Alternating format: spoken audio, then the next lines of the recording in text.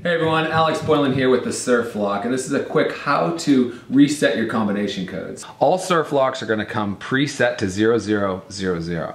So to reset, you're going to pull the shackle just until you see 1.5 ridges open. Do not pull the shackle all the way out. If you try to reset at this point, it will make your lock inoperable. So right here with 1.5 open, you're going to take this pin that it comes along with the Surf Lock and feel that button in there go all the way in. Reset it, 1, 1, 1, 1.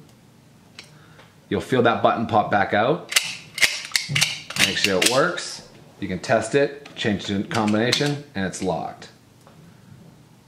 Once again, 1, 1, 1, 1. I'm going to reset it back to 0 here.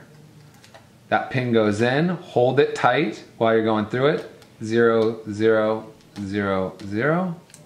Voila, it's working. Go up to 1 and it's locked. So the big thing is when you're testing this and you're resetting your combination lock, please do not put your keys in it first. Make sure it's all working properly. Make sure that everything is all set prior to starting using it with your car keys. All right? See you soon, guys.